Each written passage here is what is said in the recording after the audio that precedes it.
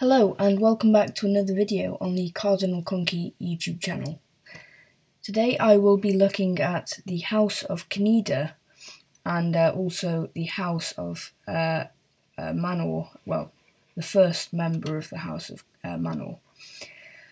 Now, they were the kings of Gwynedd, or Gwynedd should I say. The double D is a sort of a TH in the word like they. Kind of sound. Now, the first member of this house was the house's namesake, a man called Cunedda, or Cunedda, although in Welsh it should be Cunedda. Now, he was a Rotadini man, that was a tribe, and he was sent up north to Hadrian's Wall to fight off Pictish incursions.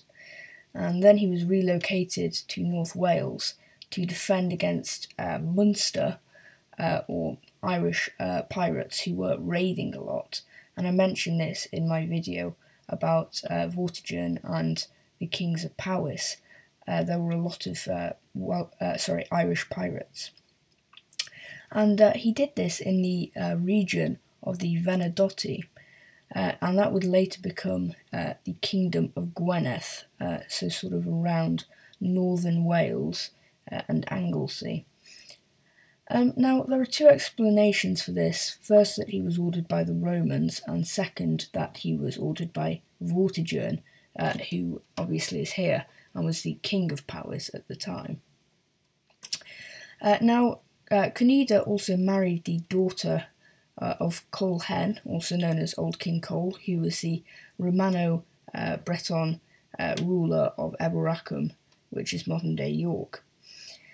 Okay, now, most likely, Cunedda established himself as a local ruler in the region that became known as Gwynedd, and probably had little opposition. Now, the archaeological record shows that Irish pirates were on the Llyn Peninsula around this time, which is sort of the peninsula south of Anglesey. However, possible raids as far west as Wroxeter by the late 4th century might have also been by the Irish. So, you know, it makes sense that Cunedda was sent down there to repel the Irish.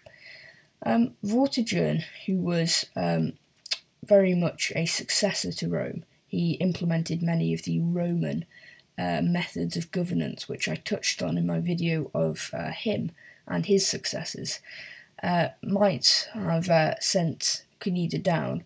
I personally prefer this theory, as in all likelihood the times don't really match up, because basically, the general who supposedly sent Cunedda down, called Maximus, died in 388, which was a very long time before Cunedda's rise to prominence.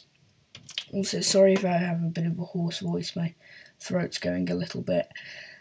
Now, Cunedda had he had 9 sons actually, but 2 of which were important. This guy was made as a king in sort of southwestern Wales, and his other son, Ennion, was the next king of Gwynedd. Now, he travelled with his father to North Wales to expel the Irish, and he inherited the kingdom of Gwynedd after his father's death, like I said. Eventually he died, obviously, and his kingdom was split in 2. The senior male got Gwynedd, his name was Cadwallon, or Cadwallon, and his other brother, Owain, was made king of Ross. And again, sorry, I apologise if my pronunciations are a bit off. I'm not Welsh, as I mentioned in my Vortigern video, but this is kind of just, you know, I quite like the history, but please excuse me if I get something wrong, which I inevitably will. Anyway, so Cadwallon was created was credited with having driven off the last Irish settlers from Anglesey, which he made his capital. Now, when this video goes live, I will be in Anglesey, about pretty near to where their capital was, Aberfoyle. And I might even make a video, like a short, of some places there. But he expelled the Irish from Anglesey, and his epithet, Lauhir, possibly is a metaphor that refers to the extent of his authority. It means long arms, basically. Anyway, there's a legend that while defeating the Irish, he actually padlocked the feet of his men so they wouldn't run away from the enemy, and it must have worked because they won and repelled the Irish, although I can't imagine fighting with padlocks around my feet. Now, his son was Maelgwyn, I think that's how it's pronounced, and he was, according to Gildas, a guy who actually murdered his uncle Owain in order to seize the throne of Gwynedd from Owain, who tried to claim it. Now, Maelgwyn was himself a generous supporter of Christianity, probably one of the first Christian members of his house, and he funded many churches. However, even the Christian Gildas, who was an Anglo-Saxon, was very cruel to Maelgwyn's reputation and legacy, and basically had a scathing account of his rule. Now, Maelgwyn died of the Yellow Plague, and I touched on this in my Powys video. That was the Justinian Plague, which ravaged through Wales. It was very devastating, particularly in Powys and Gwynedd, because they were more built up. Okay, then we get Hrun, who came to the throne after the death of his father, obviously, and he waged war against Altclut, which was Strathclyde, kind of in the north, which was a Brittonic kingdom, and Godolphin, which was also in the north, sort of near the Firth of Forth. Now, nothing is known of his son Beli, and then his son Iago. There's not much known about him, but there is a little bit. So basically, the only record of him is his death, which occurred at the Battle of Chester, the same year as the Battle of Chester. Now, there seems to be no link between the two events. It's more of a coincidence, because there's no evidence that Gwynedd took any part in the battle. Now, he was succeeded by his son Cadfan, and in the medieval Welsh triads, the death of King Iago is described as the result of an axe blow by one of his own men, a certain Cunedda, the Wild. And furthermore, a certain word used in the chronicles called dormitato often is used to refer to clerics. So there are a few theories in which he died. Maybe it was by the axe, maybe he was a priest and kind of retired in later life, who knows. Anyway, Cadfan was his son, and he made a grant to St. Bueno, and St. Bueno's is the current church in Aberfoyle. Now, he made a grant of a monastery to him. Now, Cadfan came to the throne near the time of the Battle of Chester, like I said, in 616, in which the Northumbrians under Aelfrith, or Alfrith, decisively defeated the neighbouring Welsh kingdom of Powys and massacred a bunch of monks, Bangor is Coed. However, there is no evidence that Gwynedd had any part in the battle, so Cadfan's accession at the time is a coincidence, like I said. And that's the Battle of Chester for you. Quite an important battle, as it's mentioned with these two monarchs. Then we have Cadwallon.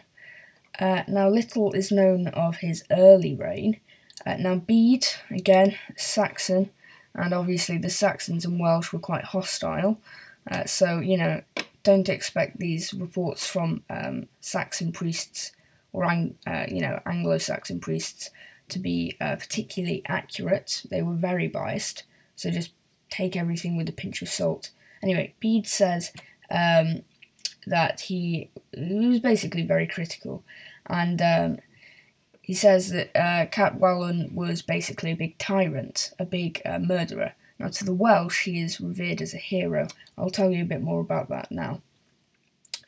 Now, Cadwallon was certainly affected by the ambitions of King Edwin of Northumbria. Now, Edwin at the time had been expanding greatly his kingdom. He had conquered Elmet, which was kind of in Yorkshire, and he'd also taken over basically all of his neighbouring lands. So, yeah, he was very expansionist, and obviously that threatened Cadwallon's reign as King of Gwynedd. So, he basically decided that he wanted to rebel, and he spoke to the king, a man from Mercia who became the king, called Penda, who was a pagan, staunch pagan, the last pagan king, in fact. And they decided to form an alliance.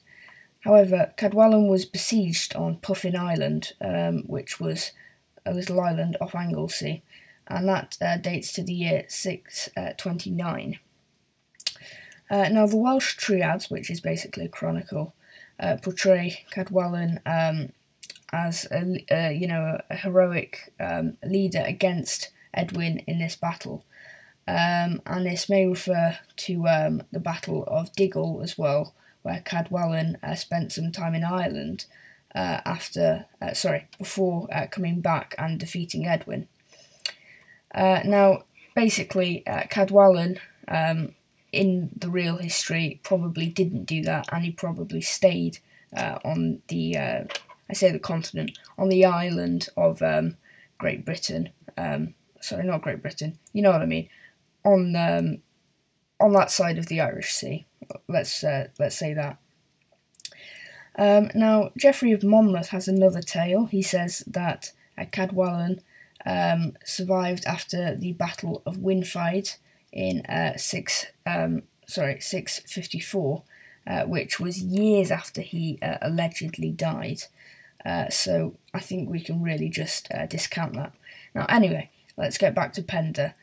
Penda and Cadwallon made a strange alliance because, of course, Mercia and the Welsh were famously hostile. In particular, the Mercians were very hostile with King Offa. However, they probably saw a mutual benefit in defeating the Northumbrians, and they did this at the Battle of Hatfield Chase in 633, which ended in the death of Edwin and his son Osfrith. Excuse my pronunciation. Now, after this, he basically became the de facto ruler of Northumbria, and it was divided into the two kingdoms of Deira and Bernicia, and the war actually continued on. And now Cadwallon and Penda, like I say, became the de facto rulers of Northumbria, and Bede says that they were tyrants who didn't differentiate between men and women and children in their bloodthirsty vengeance. Now, Cadwallon was actually besieged by the king of Deira, who was trying to rebel. His name was Osric, but Cadwallon sallied out and defeated Osric immensely and crushed him. Now, Bede rambles a lot about Cadwallon's tyranny against the good people of Northumbria, and again, how much of a tyrant he was is up for debate. I can imagine he was probably quite firm to his enemies' subjects, but, was he as bad as Bede makes him out to be? We'll never know. Now, the new king of Bernicia, Eanfrith, killed Cadwallon at the Battle of Heaven or Heaven field. That wasn't Eanfrith. That was Oswald. I beg my pardon. In fact, Cadwallon had killed Eanfrith a bit before that. Now, Cadwallon only ruled over Northumbria for about a year, but his legacy was immense, and he is regarded, like I say, as a huge hero for Wales in general, and, Gwynedd in particular. So he is sort of the first great ruler. Cunedda and Vortigern, while they were hugely important, their existence is up for debate, whereas Cadwallon certainly existed and certainly did what he did, even if the writers who wrote about him were quite harsh about his memory.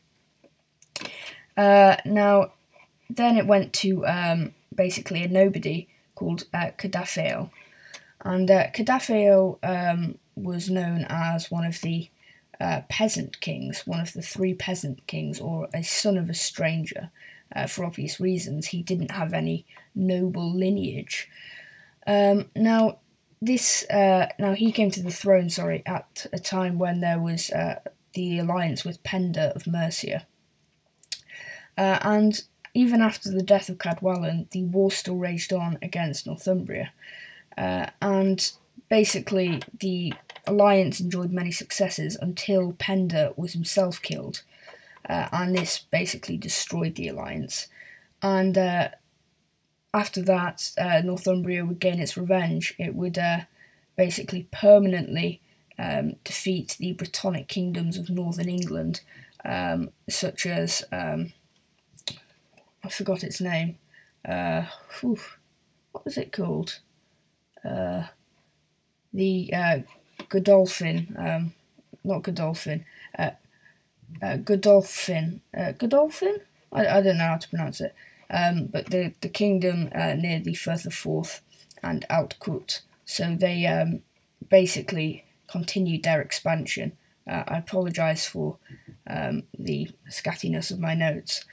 However, Gwynedd and Powys were able, were able to escape this, even though they were diminished in their sort of power and strength. But they lived to fight another day. Now, Cunedda died, obviously, and his title went back to Cadwallon's son, Cadwaladr. I don't know. Now, he is known as kind of a redeeming figure in Welsh history. He is the last person that Geoffrey of Monmouth gives the title King of Britain to, and that title went back to Brutus of Britain. He was a descendant of Aeneas of Troy, and Now, allegedly in Cadwaladr's reign, there were 2 plagues, and he, died of the second one. But he was also a pilgrim, and, sacrificed a lot of his power for holy deeds. And then it went to Rhodri, and, Idwal and then Rhodri, both of whom I couldn't find much information on, because that period of Gwyned's history was not particularly noteworthy. Then it went to a very distant cousin. He was technically related through the Kings of Ross, but it went to this guy who was more or less a stranger, called Caradog. And Caradog was the guy who basically united the Celtic Church with the Catholic Church. Obviously, the 2 churches had differentiated after the fall of Rome because there was less of a centralised means of communication. And the main dispute was about the date of Easter, but Caradog basically solved that. He reconciled with Rome, and he was known as quite a friendly figure to the Roman Church. Now, he was actually slain in battle in 798, and allegedly his throat was slit by the Mercians. That's what it says on my notes. Then it went to Sinan, or Kenan, sorry. Now Kenan was actually not a resident of Aberfraw, which is that place that I will make a short on, but rather he was a resident of Llanfaes, which was his court, still on Anglesey, but on the southeastern coast. So he sort of moved away from the capital city, or the capital town. Aberfraw is quite small today. It might have been bigger back in the day, I don't know. Now, Kenan's reign was marked with basically a huge power vacuum between himself and his alleged brother, Howell, although people say that Howell was his distant cousin. So, accounts do vary, just be aware of that. Now, there is no real record of his early years. This is Kenan. But like I say, there were several disasters, some of which were natural disasters, but most of which were related to the Civil War. In 810, there was a bovine plague that killed the cattle and resulted in a famine. The next year, his ancient court of Maelgwyn, the court constructed by Maelgwyn, who was king way back when here, also burnt down, which was seen as, bad luck, let's just say, and that was by a lightning bolt as well, so you can see why people were getting a little bit paranoid.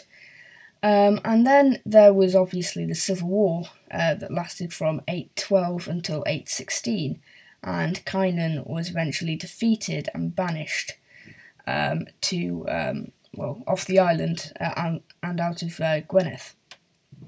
Now, the King of Mercia, Conwulf, took advantage of this turmoil, and in 817 he occupied Denbighshire.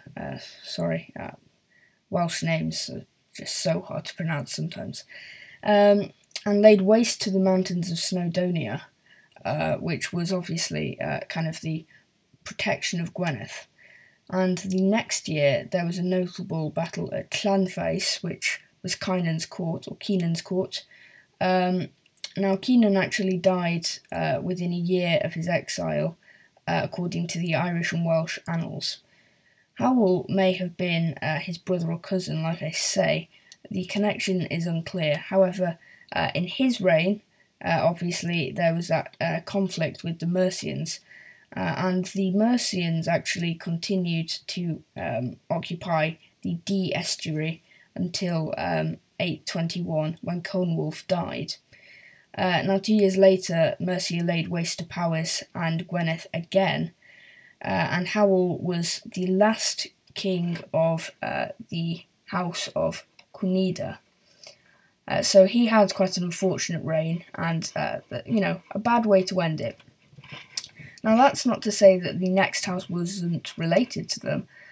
Kenan's daughter actually married this man here, and this is where we get the House of Manor. Now, Gwynedd, I'm going to call him Gwynedd, I don't think that's how it's pronounced, but he was allegedly a descendant of the king of Gwynedd. Now, Gwynedd was a kingdom up in the north. It was one of the kingdoms that was destroyed by the Northumbrians. If you remember when I was stumbling with those place names a bit earlier in the video. Now, that is really up for debate. We don't really know much about that, but it makes sense that Gwyned's ancestry came from that region, as the king was known by the last name of Manor, so it's assumed that that's where it comes from. Okay, now, basically, Myrthwyn's father probably escaped from the Civil War by going to the Isle of Man.